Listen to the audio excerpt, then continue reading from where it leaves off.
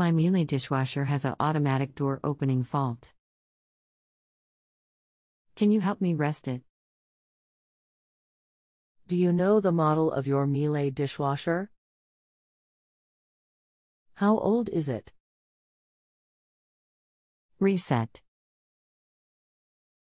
How long has this been going on with your Miele dishwasher? What have you tried so far? Installed in 2011 and it's a la Perla.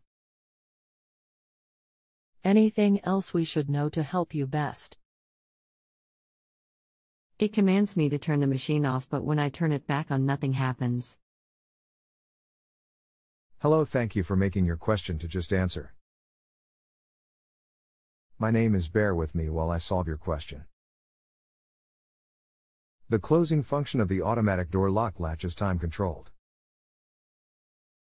As soon as the given time has elapsed, the fault indication fault with auto door closing is displayed.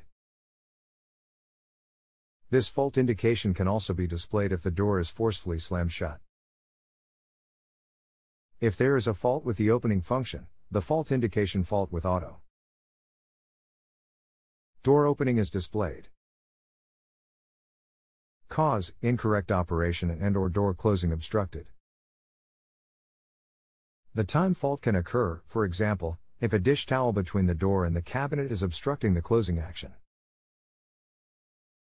As soon as the allotted time for door closing has elapsed, a fault is registered and indicated in the display.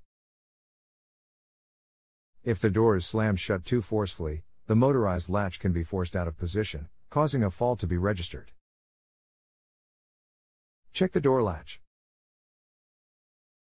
If the door or latch is damaged, it could prevent the dishwasher from closing. When the dishwasher detects the door is open, it will not start. Try these checks to find the issue and you will solve your problem. If you have a home improvement or appliance question and want to chat with an expert now, visit justanswer.com/ythi.